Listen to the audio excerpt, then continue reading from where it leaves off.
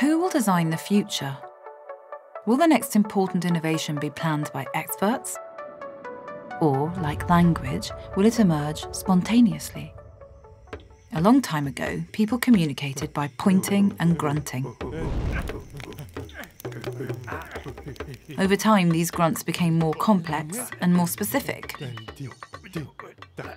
Simple rules allowed us to combine the sounds for tree and climb and help. Without a plan, without anyone in charge, our ancestors designed the most powerful tool in human history. Language allowed us to teach, trade, and even entertain ourselves. Through trial and error, we discovered seemingly unlimited possibilities. Today, more than 7,000 languages are spoken around the world.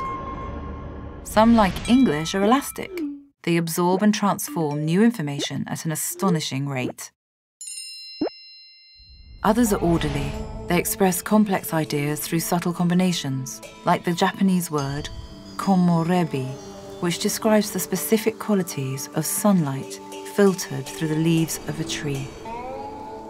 Complexity, mystery, infinite variety. That's the power of emergence.